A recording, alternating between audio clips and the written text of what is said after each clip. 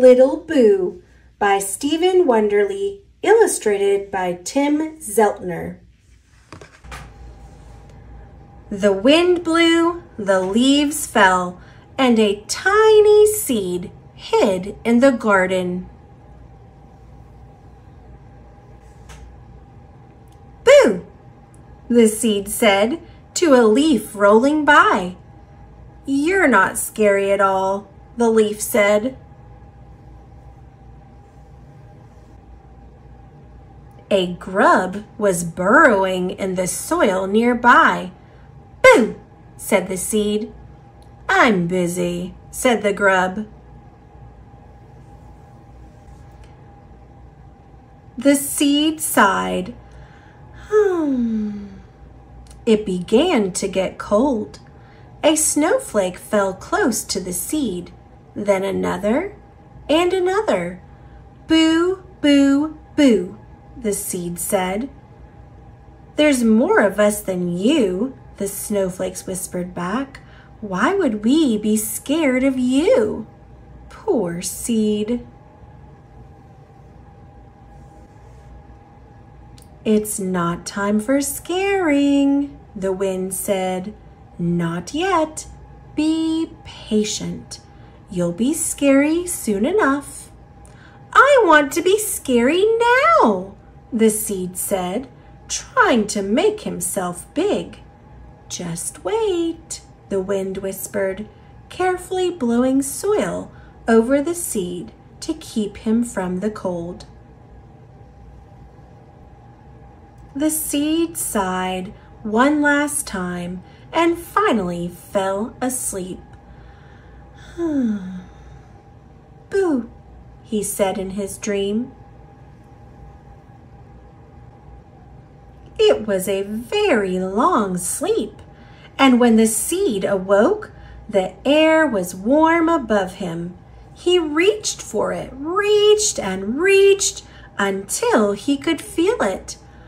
"Ah," the seed said, "time to get back to scaring." The seed was growing into a tender little sprout. "Boo," said the little sprout to an old boot, but the boot didn't say anything back.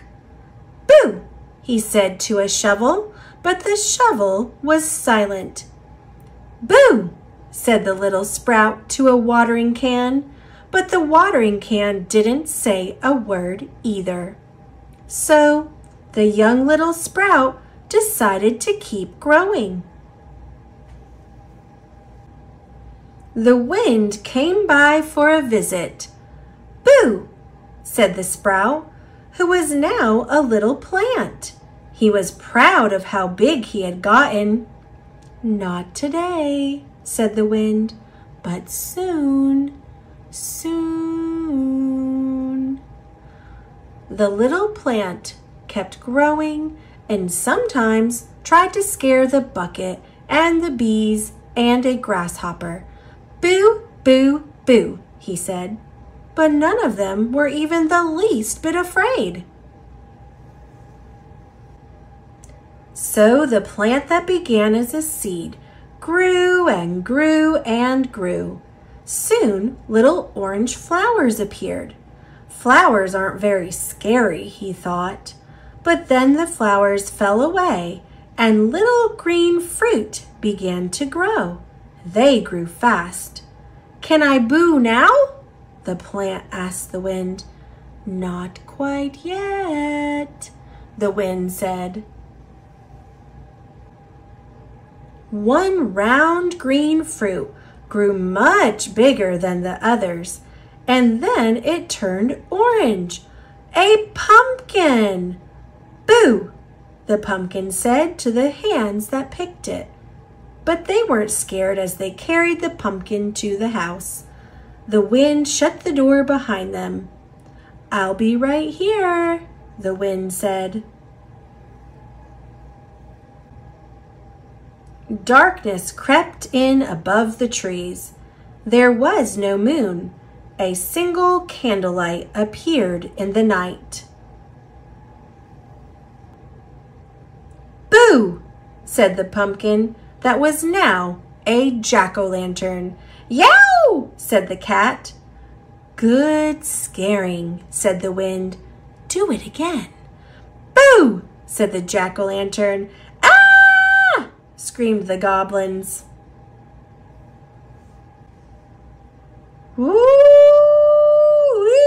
said the wind, whirling around the bare trees and stirring up the leaves. What wonderful scaring! Thank you, said the jack-o'-lantern, who used to be only a seed. Boo, boo, boo! And the light from the jack-o'-lantern's grin flew over the trees and spread across the night.